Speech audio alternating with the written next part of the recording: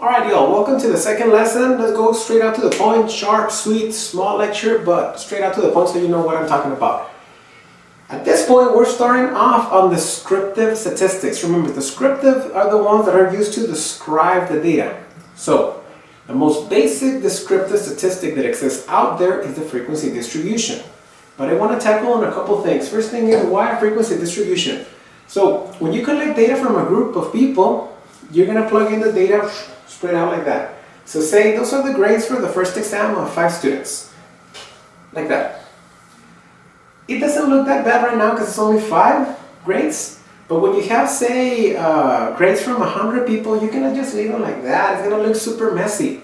You want to find a way so you can put up the numbers to describe the data, but in a more nicely looking way. In a more ordered way.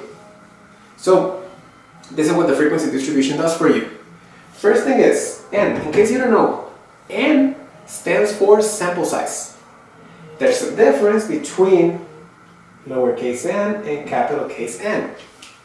Lowercase n is for the sample. Capital, uppercase N, is for the population.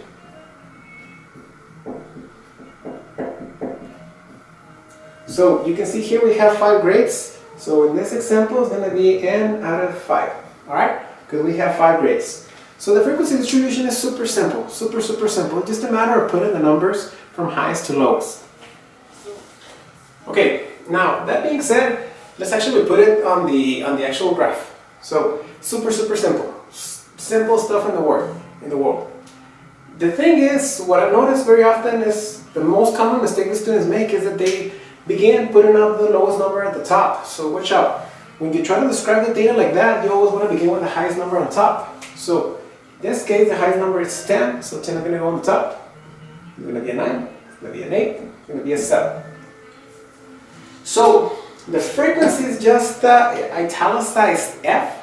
And it's just telling us how many times did it happen compared to the rest of the numbers that you have available. So super simple. 10 happens once. You don't see no other 10, so it's only 1. So you're going to place a 1 here, because it only happened 1 time. 9 happened only once, so it's going to be a 1 here. 8 happened 2 times, so it's going to be a 2 here. There's going to be a 7 happening 1, and you have that there. Then this is going to be again n equals to 5. This is what you want to see, right? The relative frequency is asking how many times did it happen divided by all the other numbers that were available. But this is now asking for a fraction, not a fraction, I'm sorry, a percentage, a decimal. So 10 happened once in 5. It's only 1 10 and 5 numbers that were available. So if you divide 1 by 5, it's going to give us a 0.20. If you divide 1 by 5 with a 9, it's going to give us a 0.20. If you divide a 2 by 5, because 8 happened 2 times, then you're going to have a 0.40. And then 1 and 5 is going to give us a 0.20. If you add all of this up, it should equal to a 1. Notice how it's looking now much more organized. It looks a little bit more beautiful, right? The cumulative frequency, at this point you're going to now shift your interest starting at the bottom. The cumulative frequency is asking how many times did it happen at that point and below it. At that point and below it. You want to begin at the bottom. The cumulative frequency, how many times did 7 happen? It happened only once. So 7 is going to go here. The next thing is, how many times did 8 happen? But not only 8, you're interested also in how many scores were below. So how many times did 8 happen? And also how many numbers were below 8? So we have 1, 2, 3. So the cumulative frequency here is going to be a 3. The next number is a 9, and our interest again is not only knowing how many 9s happen, but also how many numbers are below 9. So we have 1, 2, 3, 4. And lastly, at the top, we're going to have n. So it's 10, which happened once, plus all the numbers below, it's going to give us a 5. The cumulative frequency is not that interesting. The main thing is the percentile. Percentile comes with a P. Percentile is super important. Write it down. Percentile showing you in a percentage how many times the number happened at that point or below it. When you ask for a percentile, it's trying to give you a number for where you stood compared to the rest of the population. How many times did the number happen at that point or below it in a percentage? So what you're going to do is you're going to take this number, you're going to divide it by the n, by 5, and you're going to multiply that number by 100 so it can give you a percentage. So 1 divided by 5, 0.20 by 100, this is 20%. In the population, you can technically say that 20% of the population that took this had a 7. In the 8, you're going to take the cumulative frequency, divide it by 5 and multiply by 100. So if you divide 3 by 5, it's going to give you 0.60, multiplied by 100, 60%.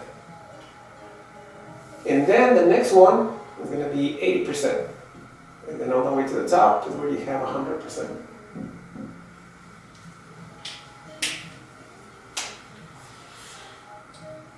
The main interest in the percentile,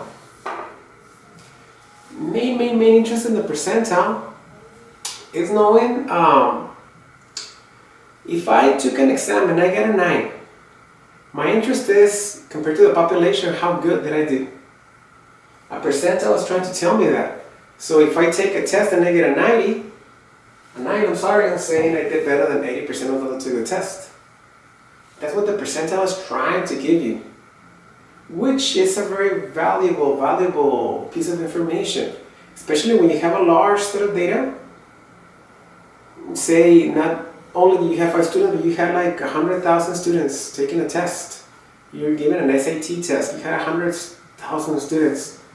You're going to only admit students that are in the 90th percentile.